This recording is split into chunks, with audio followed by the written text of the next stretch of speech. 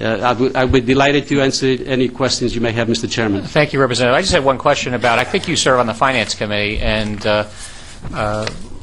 do you contemplate shedding sunlight on tax credits and companies that are getting large tax credits, expenditures, and those and the like as part of this project? I absolutely hope so. I have no excuse, or I don't support any excuse that anyone has to keep any information relating to what government does in terms of giving away tax credits and keeping it secret in any way or not in front of the public.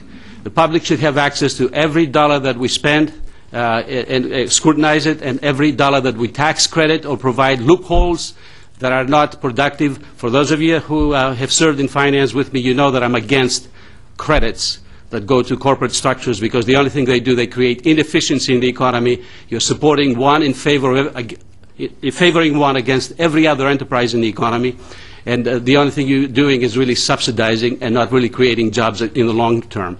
Let me talk about, since you gave me that opportunity, with relation to what just happened in finance recently, where we're going to be spending $69 million to create 801 jobs. That is absolutely nonsense.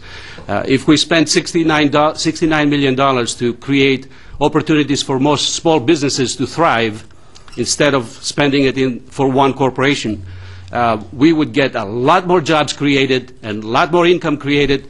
The data is out there. Any economist who has actually studied the labor market and its output, production, and benefits will tell you that. So I do agree, and the public should know that. And the only way to know it is really we have it all online. Thank you. Are there any questions? Representative Schofield. Thank you, Mr. Chairman, and thank you for your testimony. I just have one question, and that is I recently got in the mail a postcard kind of thing from the Yankee Institute or something of that name, and they have a searchable database of all salaries, state employee salaries, all contracts, all grants online. I haven't actually searched through it for more than 2 seconds. I just was curious as to, but does that not go as far as what you're suggesting, or? Representative Schofield, I made a comment up front on that issue, but let me reiterate to actually elaborate a little so people will understand what I was saying in case there was some misunderstanding anyway. I did go online myself, and I did some searches, including my own name, my better half, and somebody else that I know, and I found at least in 2 of the cases, 2 out of the 3 cases, significant errors. Significant errors. So one of the problems that I have is when you allow the public information, in my opinion, to be manipulated by those that have political agendas, you're going to get a totally different result than what you should be putting out for the public. And therefore you're misleading, and then you have the head talks on the radio shows and everybody else taking erroneous data and exploiting them 24 hours a day and giving the wrong impression as to what we're doing up here.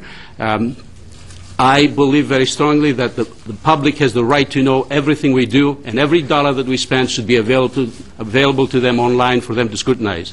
But I don't think it should be left up to politically oriented groups to determine how to manipulate or adjust the data, in a way that reflects political, perhaps, interests rather than accurate data. In relation to that, I remember seeing the head of this organization on Channel 3's State of the State, and the unfortunate thing is the only thing he emphasized was Yukon, X number of people, over 200, are making over $100,000. Of course, they're doctors. Yeah. They're doctors. What do you think they're going to make? PhDs. So no explanation whatsoever about why and how they make over $100,000 and over.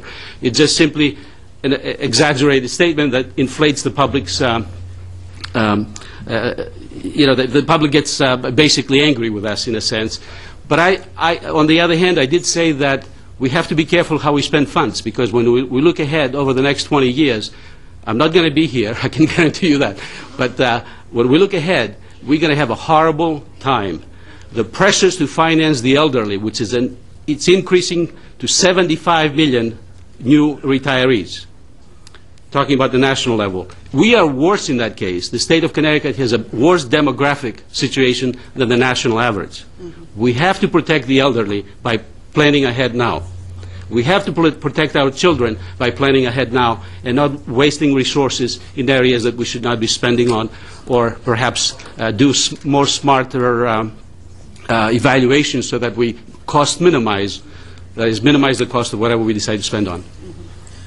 Thank you. I appreciate the comments, and I apologize for not having heard your original statements about that particular private organization. I just would suggest, and I totally endorse your notion of having the information available to the public.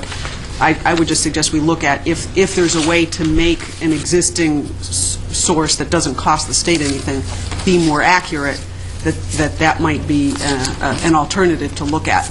But one way or the other, I agree with you, we should make it available. I know in other states where they do this, it's actually been a helpful tool in enabling people to research and provide ideas to their representatives on how savings can be achieved. So, well, we have a effort here. Thank you, if I may, Mr. Chairman.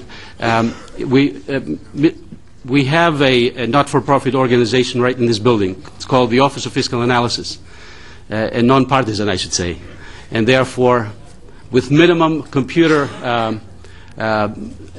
some additional computer, perhaps capacity, we can have it run right out of here. I don't see why not. It's a nonpartisan group. It's not a complicated thing. I mean, I deal with computers all the time. It's not that complicated.